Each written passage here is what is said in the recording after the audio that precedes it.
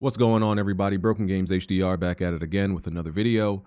So, Sony has announced that they are laying off 900 PlayStation employees, which they state is 8% of their workforce.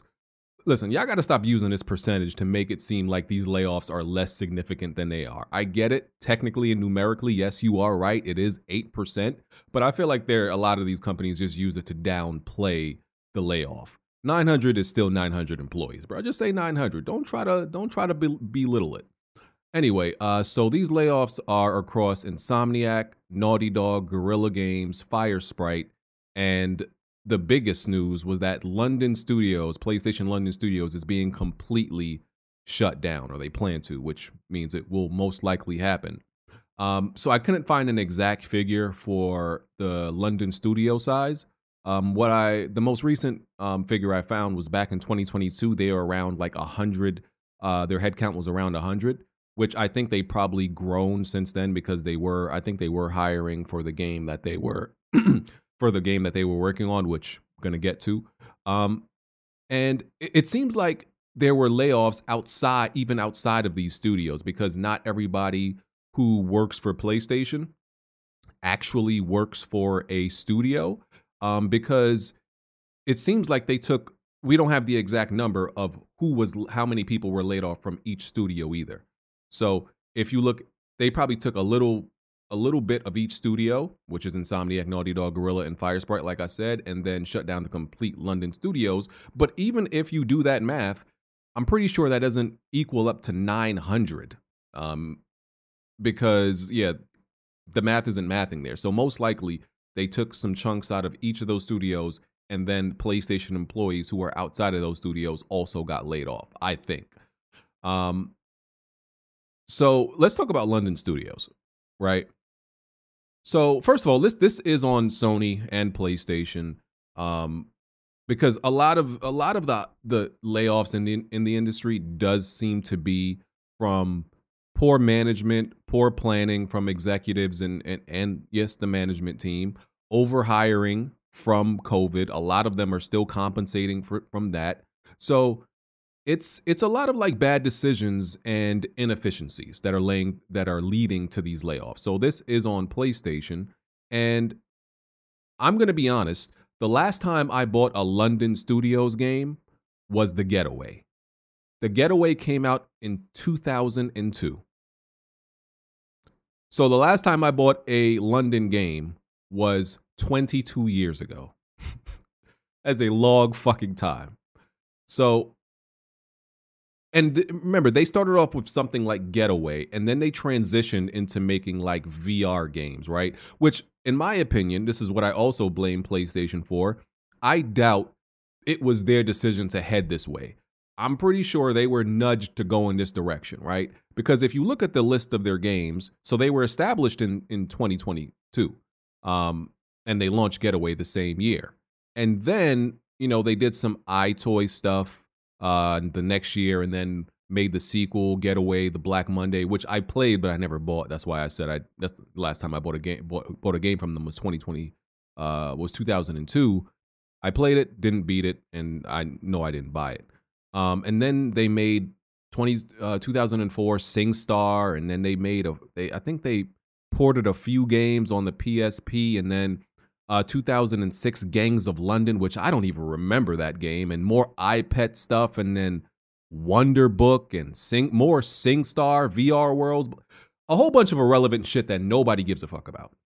And like I said, I believe PlayStation nudged them and pushed them into this direction because it was a necessity at the time and some shit that they wanted to focus on in their portfolio.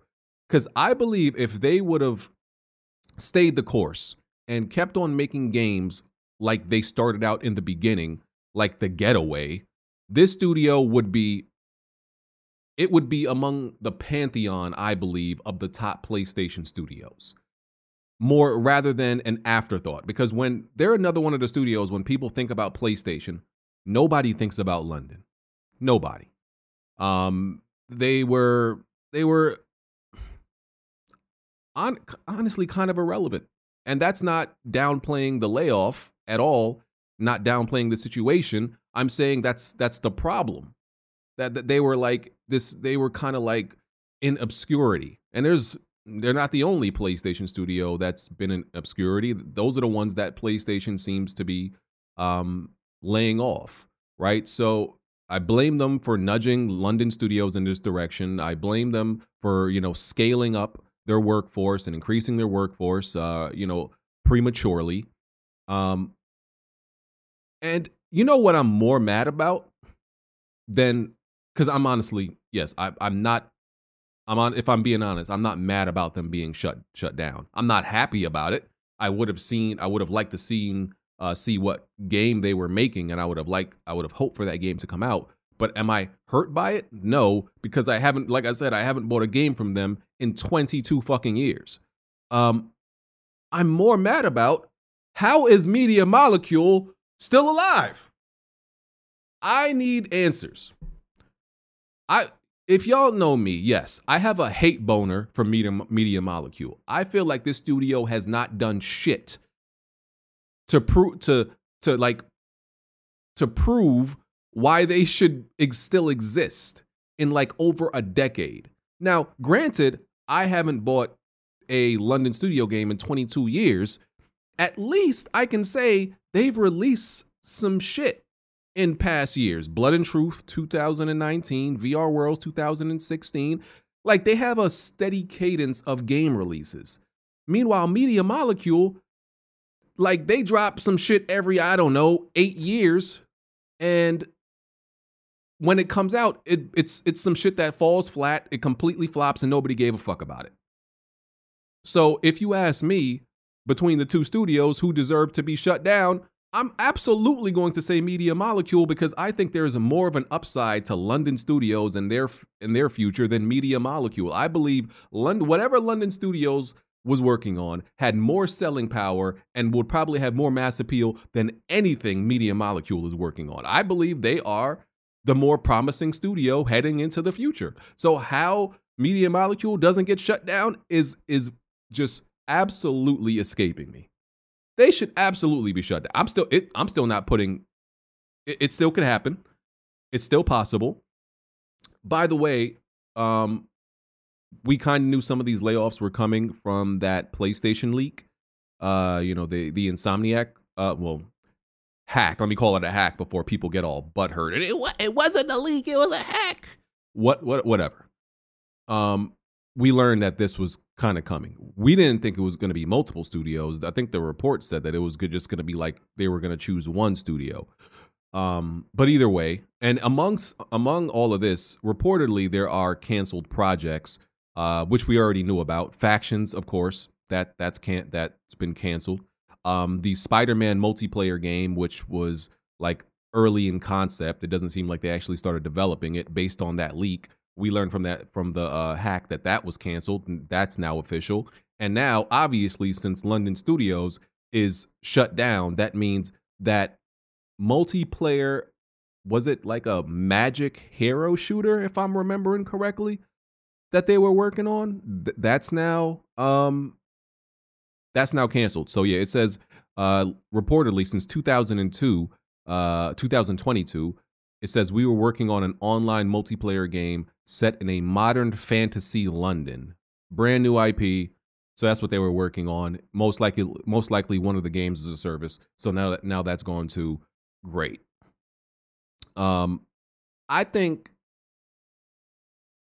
once again, PlayStation is liable for this, because I think a lot of these PlayStation studios have had several of them have had a hard time like evolving, staying relevant, and progressing with the times. Because it's like you have the top of the top PlayStation studios, and there's like, let's say 4 up there, 3 or 4 at the very top, and you have like there's the top, and then there's like the real low bottom when it comes to PlayStation studios. I got to bring up the list of PlayStation studios to refresh my mind, but it doesn't like the drop off of like talent level, the magnitude and the quality, not the quality of the games, just I would say the relevancy of the games. Just a huge drop off and like discrepancy and difference between the top studios and the bottom studios, where it goes from these are the most relevant and important IPs to nobody gives an absolute shit about this studio or what they're working on. And they need to kind of bring those studios at the bottom at least up to the middle so they can be respectable. So people can actually at least appreciate these studios and their offerings. But it's the top. It's very few in the middle and a whole bunch of just irrelevant crabs at the bottom. That's how it is. And they got to do a better job at bringing those studios up to the level of the other great studios. Let me see, all PlayStation studios, because I can't remember all of them from the goddamn top of my head. So of course, Polyphony, that's Gran Turismo. They're, people will consider them at the top. Guerrilla, I would consider them at the top, regardless of how you feel about, Horizon and stuff like that. Bend, I would say Bend is like middle bottom tier. I wouldn't say they're bottom, but they're middle. Blue Point, they mainly do remakes, but for what they do, it's amazing. So I'm putting them in the middle. Until you make something original, I'm not going to put you at the top. Well, you're great at what you do, but I'm not going to put you at the top. Haven, we don't know what the fuck they're working on. We haven't really seen it. Insomniac, people will put them at the top. Naughty Dog, they're at the top. Regardless of what people feel about their productivity and their cadence of release, you can't deny they're a top tier studio. When they release a game, it is amazing, and it is going to get all the awards, accolades, 90s. Criticism of how often they release games and the remasters and stuff like that, absolutely valid. But that doesn't take away from them being a top studio. San Diego, they make baseball games. I'll place them in the middle. Santa Monica, they're at the top. Sucker Punch, I would place them right below the top pantheon. They're like right below. They release another top tier game, they're up there with the best. Is that everybody? I don't know. Fuck it, whatever. The point is, they need to do a better job at getting the low tier studios to the top, bro. They got to do a better job at that, because it's. And I don't know what to think about some of these new studios. By the way, they are absolutely, so they've shut down London, and then they just recently, right before this, they had shut down that studio. I can't even remember the fuck their name is, because I never bought a game from them. Pixel Opus. Yeah, Pixel Opus. They shut down them. Best believe PlayStation is going to try to replace some of these studios with some studios that actually make them money. Because I think that's ultimately what the issue is here, is that aside from the overhiring and scaling up too fast and unnecessarily, these studios that they shut down weren't making them anything, weren't making them any money. They weren't they weren't moving the needle in any type of capacity. And I just felt like, yeah. And they probably looked at whatever they were working on, like, yeah, we're not impressed. This ain't gonna be it. Get them the fuck out of here. And yeah, I definitely believe we're gonna see some replacement. We're gonna see some replacement acquisitions. I don't think they're, and that's not me promoting or advocating for consolidation, but they work with some second parties that they have relationships with that pretty much only make games for them anyway, and that's that's usually how they do some shit. So they've shut down 2 studios. I could almost bet you in the next year they're going to replace both of those studios, and it's cold-blooded, because essentially what you're doing is shutting down a studio to replace them with another one that you think is better and is going to make you more money. But that's how shit goes. That's how it works. It's Jim Ryan, that man, cold-blooded, because it is very much, what have you done for me lately, and how much money have you made for me lately? I think that's the clear evaluation of how they've been shutting down and making these decisions. I think that's pretty fucking clear. Which, once again, you created that situation because you most likely nudged London to go in this direction of VR games, which is niche, which they're not going to make any money regardless of how great the games is. You didn't put them in the position. You put them in this little back alley to make games that the masses won't play, the niche of the niche. And I like VR games. Everybody knows that. I like PSVR too. But I don't think, I've said this, I don't think any of these PlayStation studios should be dedicated to working on VR, because you're on one platform, which, yes, PlayStation is one of the biggest platforms, but still on one platform, and then you're secluded to a platform within that platform, which is VR. And their new multiplayer game that they're working on wasn't going to be a VR game. But once again, you put them in that situation to now feel like you need to shut them down. So that's all on PlayStation. That's definitely all on PlayStation and Sony. Should have never sent them down that avenue and never sent them down that route. You doomed them. You doomed them back decades ago. You doomed them to this point. So, yeah. Hey man, what is it again? Thoughts and prayers and all that good shit. Hey, I'm sure there's some people out there that are gonna say they're gonna have such a hard time functioning because of layoffs. They're not gonna be able to eat. They're not gonna be able to sleep. Oh, there's so much pain, so hard, so much hardship. Oh my God, how do we function? Listen, I've said it before. I talked about it in the last what is it? In the Microsoft layoffs. I said it then. Listen, if you have a good depending on where you live, of course, it makes it a little bit more difficult. But if you have a good resume, you'll find something. You'll be okay. You'll get a good severance package. I imagine PlayStation severance package is great, just like Microsoft severance package is great. And you'll find another job. Your resume will speak for itself. Most of these people will be fine. They ain't gonna end up on the street.